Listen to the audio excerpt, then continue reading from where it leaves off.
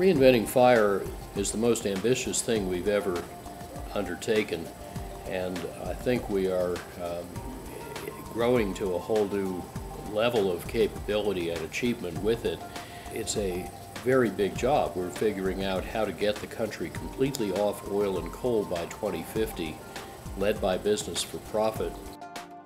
We've always set up Rocky Mountain Institute as a think and do tank, and we're practitioners, not theorists. We do solutions, not problems. We do transformation, not incrementalism.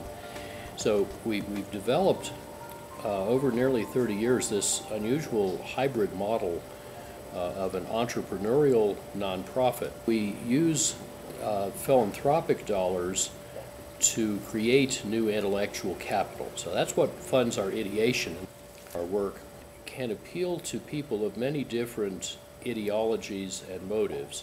That is, what we're trying to do makes sense whether you most care about climate and environment, or about national security, or about jobs and profits and competitive advantage.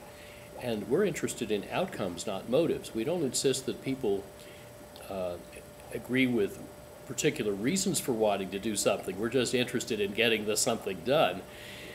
If you look back at what we've been up to for 28 years, it's a remarkable story of intellectual capital just expanding, enriching itself, and the more we learn, the better we get at it. Your money is being effectively used to do things you believe in and that probably would not happen without our work and your support that makes it possible.